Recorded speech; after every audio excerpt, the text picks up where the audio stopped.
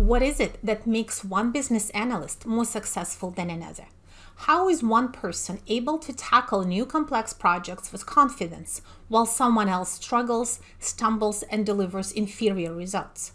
Along with knowledge of the theory, experience with tools and techniques, we talk about a more elusive concept, your mindset. I call it the business analyst mindset.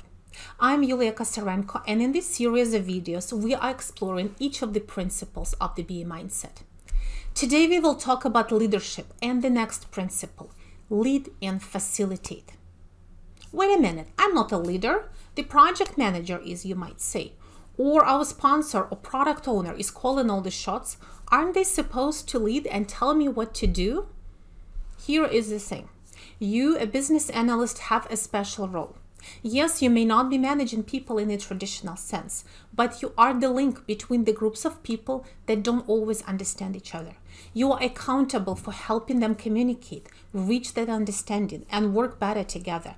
You help manage the relationships, explain, clarify, and navigate different opinions and agendas.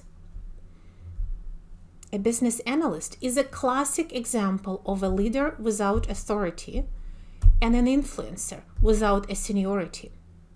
What exactly does it mean?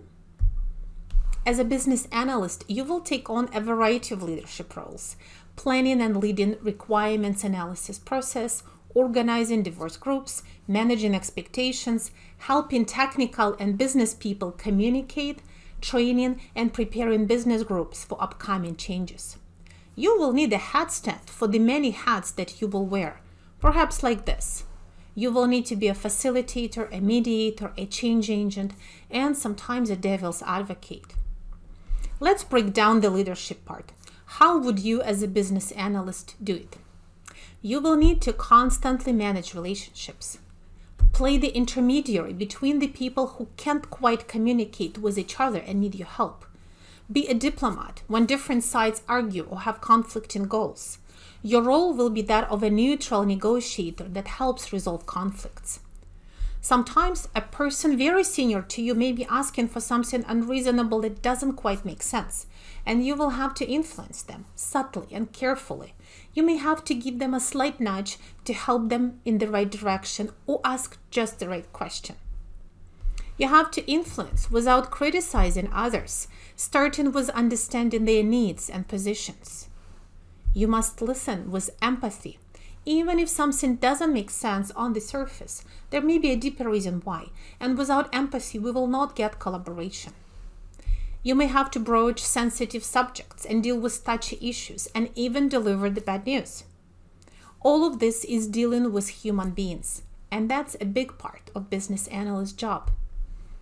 Another important part of this is facilitating meetings. A business analyst will lead requirements workshops, user story mapping, joint application development meetings. These are all meetings of people. The goal of a meeting is to get people together to exchange information, solve problems, and make decisions. What is your role in this? Your role is to facilitate effective communication among people who need to achieve a common goal in the most efficient way. How exactly do you do that? Facilitation is a skill and an art. Here are just a few tips. Always start with why a meeting is required. Is it required at all? If it's not necessary, don't waste everybody's time. What are the objectives? Is there a clear goal for the meeting? Invite the right people. Respect everybody's time. Smaller meetings are also more efficient, so you have to be strategic about it. Learn to manage hostile stakeholders and those who tend to be negative. They may be disruptive, but you need to determine why. Don't forget to listen to them, as they may have a valid reason or concern. Whenever you organize a meeting, be prepared, set the right example, and expect the same from others. If the group is not prepared for a meeting, then it may become a waste of time.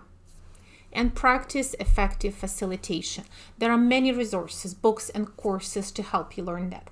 Make that meeting flow. Nudge when the conversation gets stuck. Ask the right questions at the right time, and make sure every participant can contribute.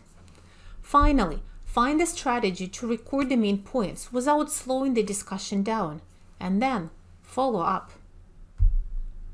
To conclude, the ability to lead and facilitate is crucial.